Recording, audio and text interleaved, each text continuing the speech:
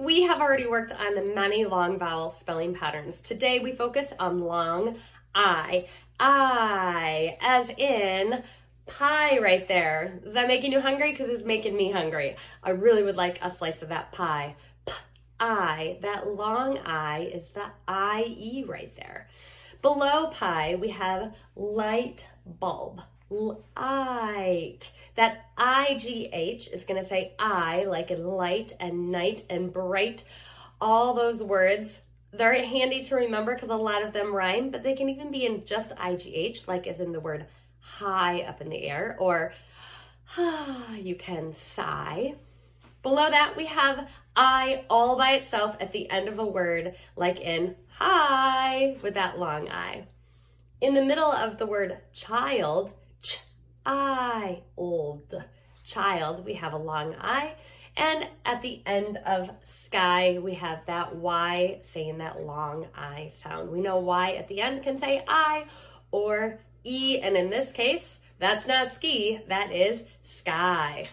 Let's go ahead and practice some long I sounds in words. As we read some long I words, I put dots under each little phoneme that we need to pay attention to because some of these long I spelling patterns have multiple letters and that can feel confusing. I want you to get used to seeing that set of letters that makes the I sound as a chunk of the word, and we need to do each little sound. So here we go, ready? We have this word.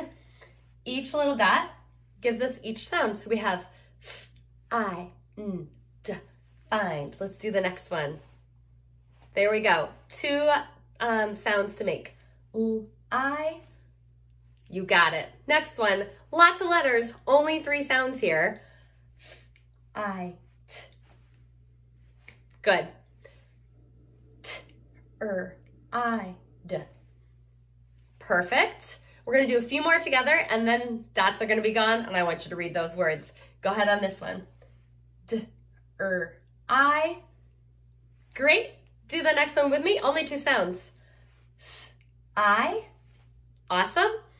2 sounds. I. Hi. And this last one has a lot of sounds. Ready? Here we go. Long I in the middle. K, L, I, M, B. Climb. I ran out of fingers.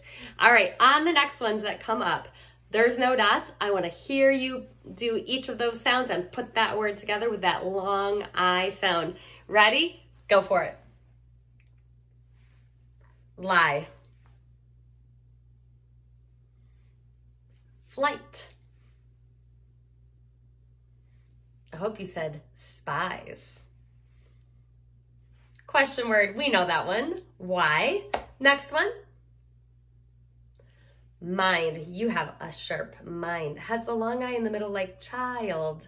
And pry. To pry something open means to pull it apart. It's probably difficult to open if you're having to pry it open. Long I in the middle. Just like child, wild, and they even rhyme.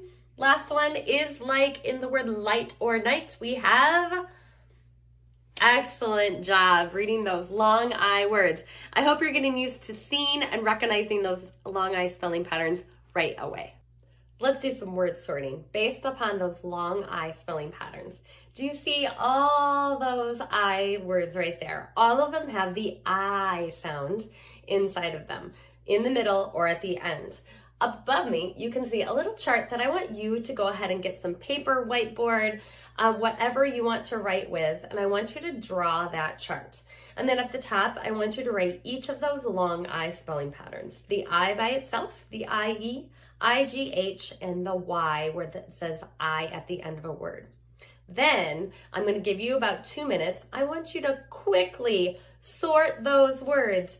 Where do all of those words go based upon their spelling pattern? Now, one clue I'll give you is in a 2-syllable word like tiger, has that I where it's by itself, and that would be like the I in child, a long I, single I by itself in that syllable. And tiger has that open syllable that makes that I right there. If it was a closed syllable, that G would go with the I and it would be short, it'd be Tigger. Now, We know there's a character named Tigger, but this is tiger. So there's a little clue on that one. Are you ready? Have you drawn your chart? Pause the video if you haven't, and then let's get sorting.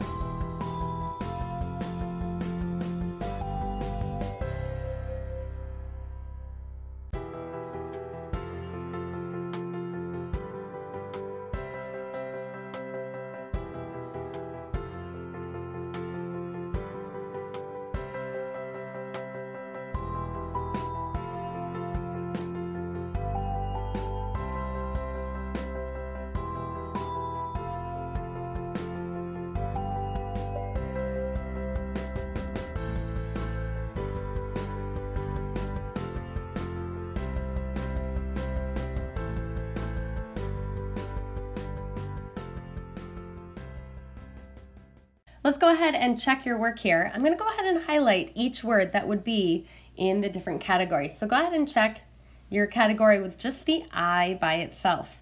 In that category, you should have written the word tiger and final and last but not least tidy. All have those I's all by themselves. Now, you can go ahead and check mark that you got all those. You could write them real quick if you missed any, or just pay attention as we go along here.